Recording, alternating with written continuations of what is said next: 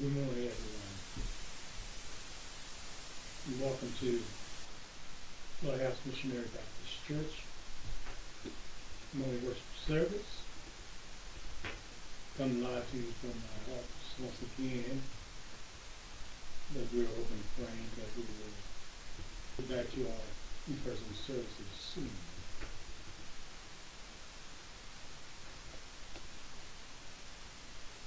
We also pray that God has been blessing you and your families throughout this past week. And you know that God will continue blessing you in the week to come. Service will be abbreviated again.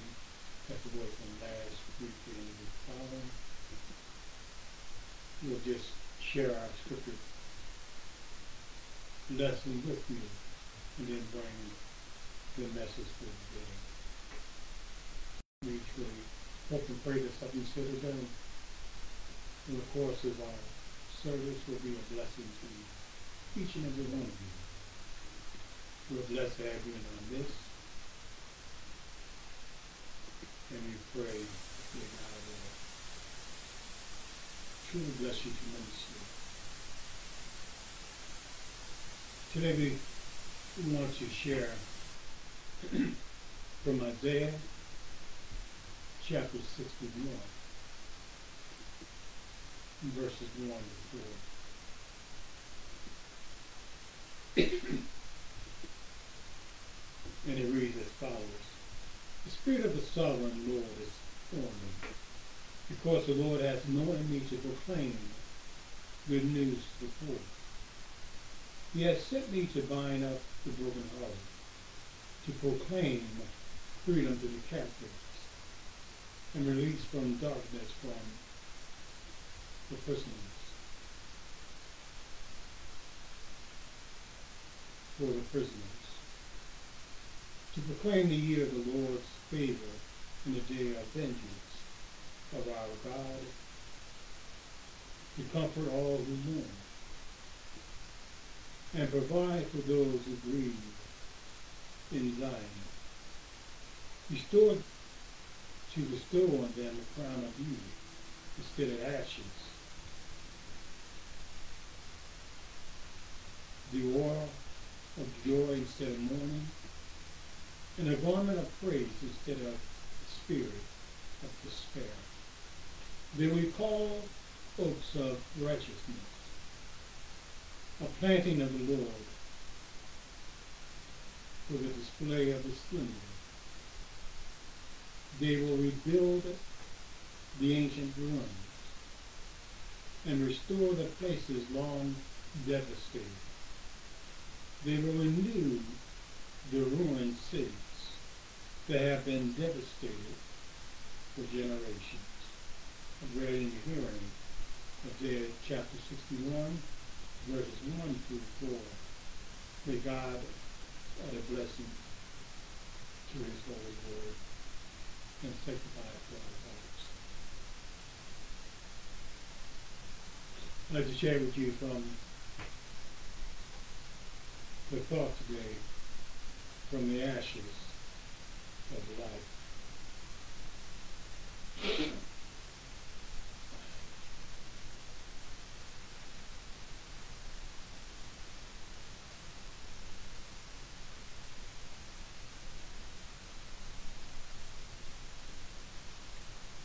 From the ashes of life. What are ashes? Lighthouse? Some may think it's not a question to ask. But it's a perplexing question if you really take the time to think about it. What are ashes?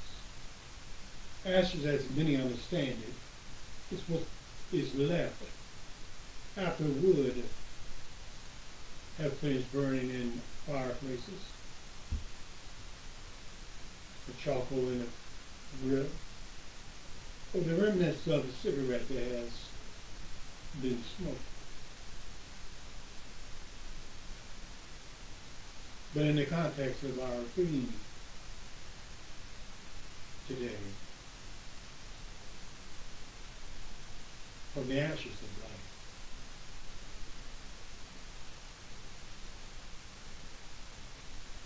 I believe, as many others do,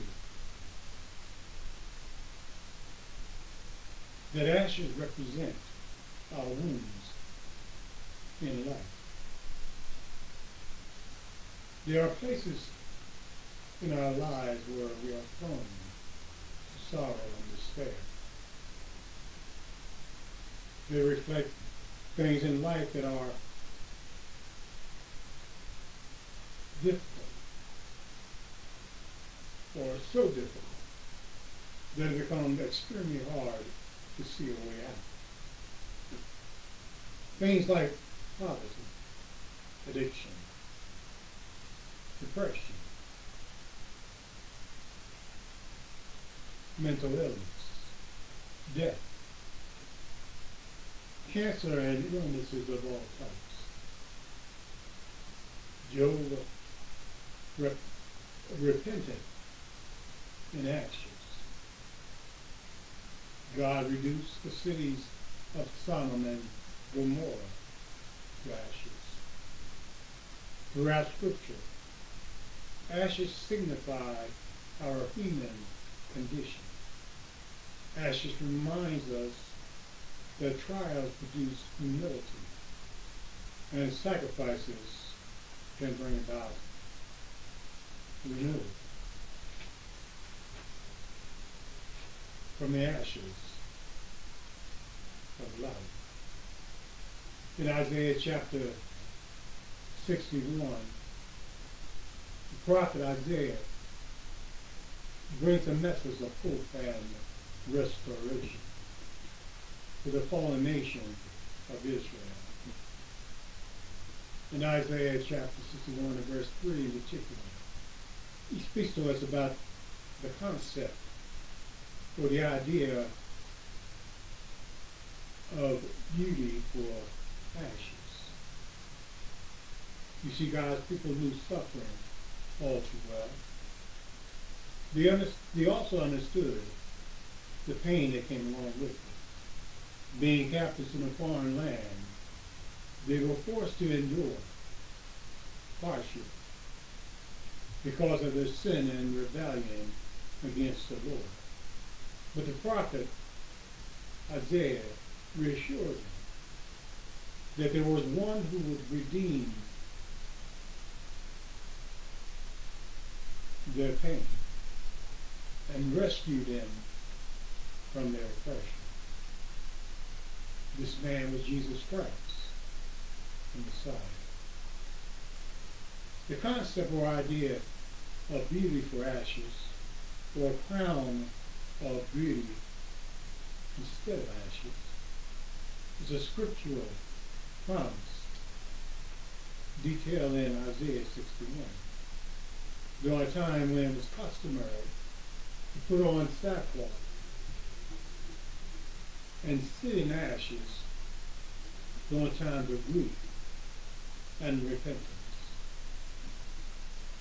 Isaiah announces that God had sent him to proclaim good news to the poor, freedom for prisoners, and comfort for the brokenhearted. What he is describing, the lighthouse, is the heart of the one who cleanses the ash from our lives and clothes all of us in the beautiful gift of salvation. The ashes of grief from shame and disgrace are exchanged with the reward of an everlasting covenant with God. Isaiah 61 and 8. Although we are not returning from exile in Babylon, God knows that we are experiencing all forms of exile, darkness, and thought, because he gave us the free choice, or the free will, to choose between him and our sinful nature. His promise here of beauty for ashes is the very life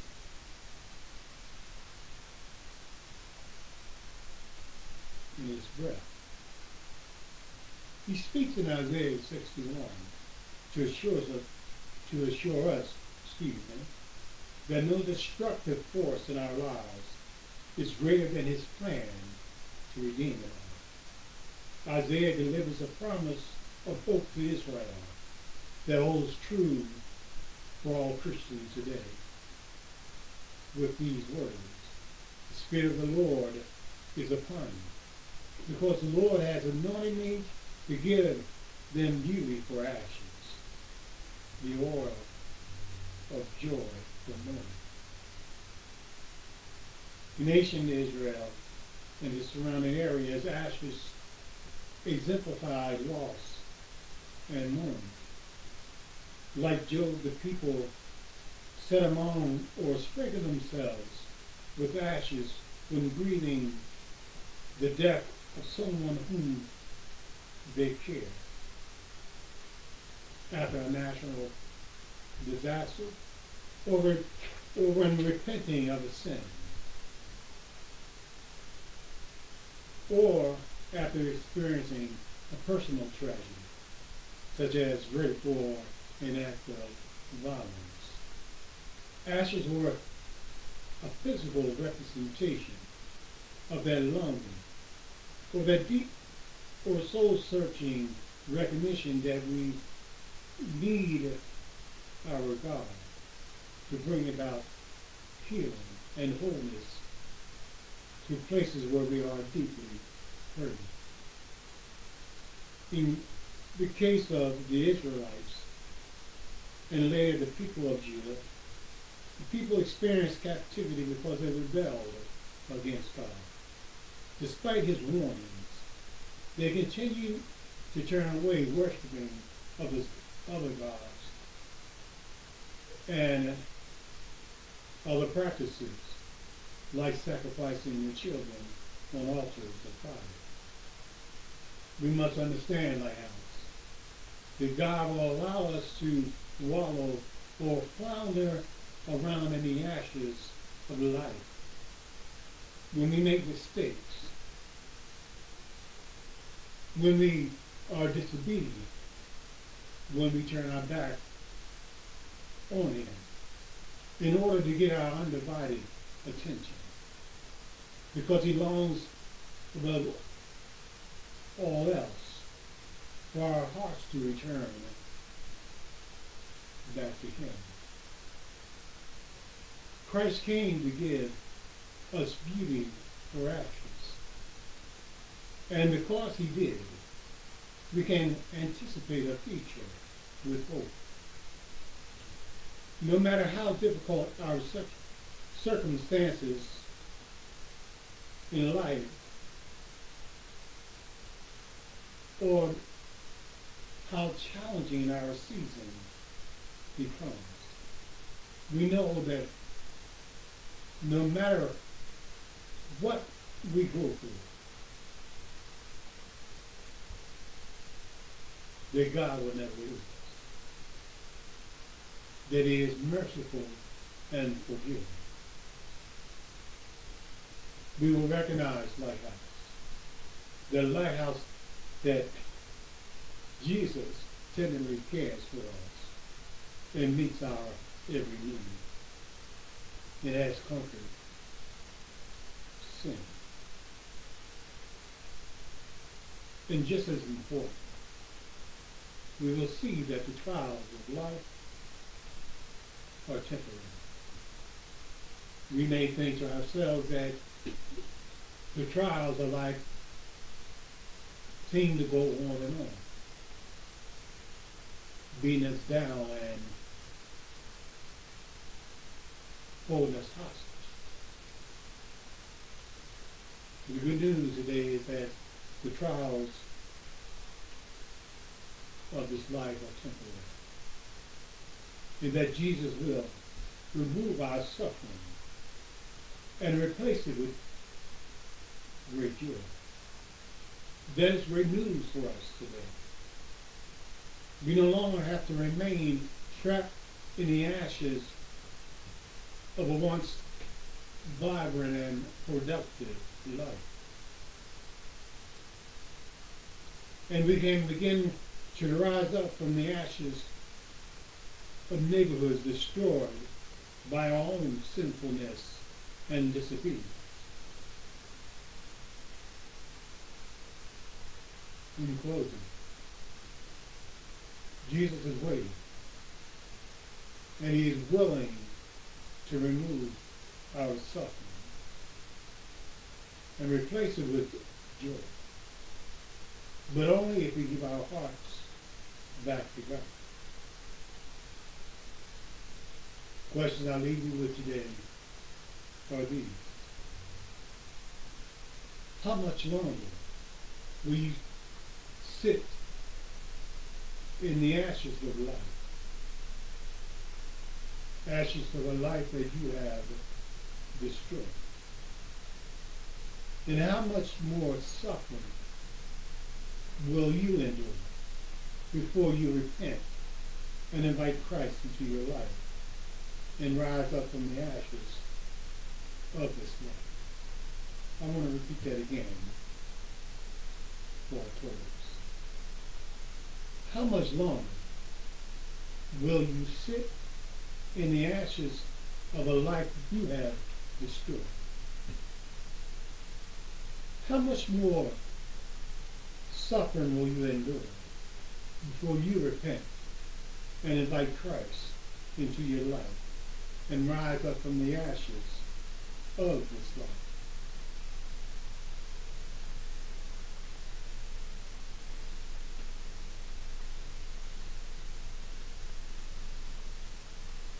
A lot depends on that decision.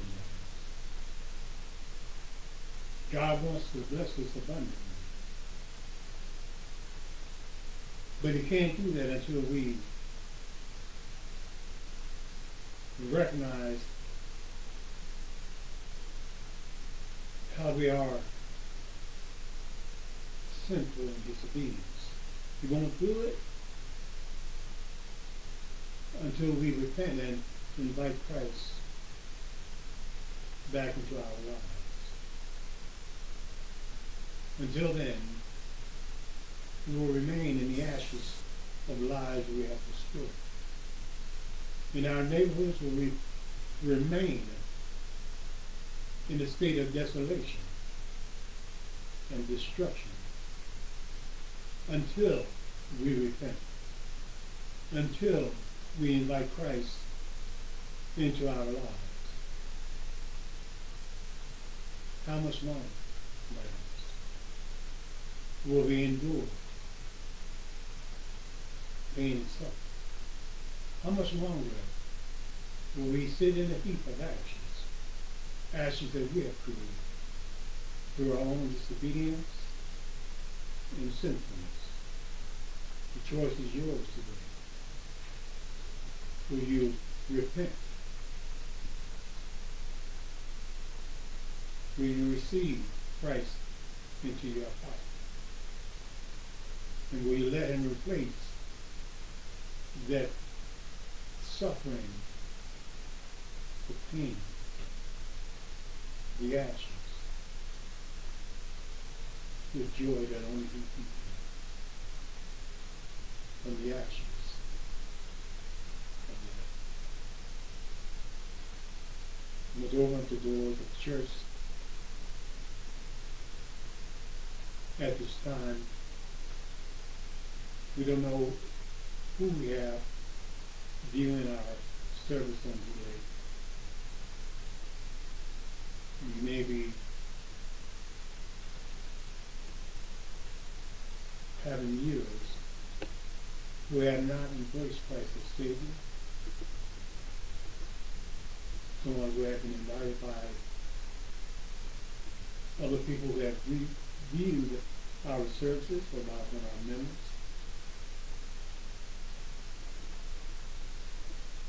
Who may be moved by this message, who may be at the point in their lives where they realize that It's time to get the life up here. Or get the lives to place. And that, if that is you, if you are viewing service today, and you know that it's time to give your life to Christ, we invite you to come to Christ by way of baptism. If you are between churches and you're viewing our service today, by chance, God is speaking to you also. We want you to know that it's time to stop straddling the fence. It's time to come back into fellowship. Whatever may have happened in the past, God wants you to put to rest and to unite with the church where you can fellowship, where you can be in fellowship, where you will be prayed for and prayed with, where you will be fed to the Word of God. And if you are viewing today and you've been away from God and from the church for so many years that you no longer feel as though you have any faith left in God, I just want you to know that that faith is still there. That it's pushed so far down that you no longer recognize it. That you have any faith left in God. That your circumstances have made it so that God has been pushed so far back on the back burners of your life that you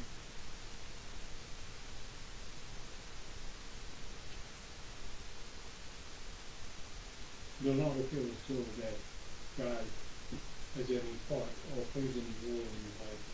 We just want you to know today that your faith is still there. That if you reach down far enough, my brothers and sisters, you can grab hold to it and embrace it as you did so many years ago. But the call to discipleship goes out. Whatever station you may be in, God is calling you. He's calling you to come to Him. That He might be your God and that you might be His people, His child, His children. Time to make a decision is now. The old saying, don't put off tomorrow, what you can do today is so applicable. Because we don't know what tomorrow holds. We don't know whether we'll even be here when we live tomorrow. So embrace that cliche, or that quote that has been around for a long time. Don't put off until tomorrow what you can do today. Come to Christ now, while there is still time. God bless you all. Please read the announcement, scripture lesson, and everything that's been posted, so you can be abreast of what we're doing here at Lighthouse. But definitely scripture, we read it and see how God speaks to your heart during the course of this week. Again, we read all the things that have been posted, the flyers, everything that have been posted today for your edification. And we just pray that God will bless you throughout the rest of this day, that He'll prepare you for this coming week, and that no matter what might come your way as you journey through this coming week, know that God is able, that He's willing, and that He's able to do all things except to fail. We'll see you same time, same place, same station.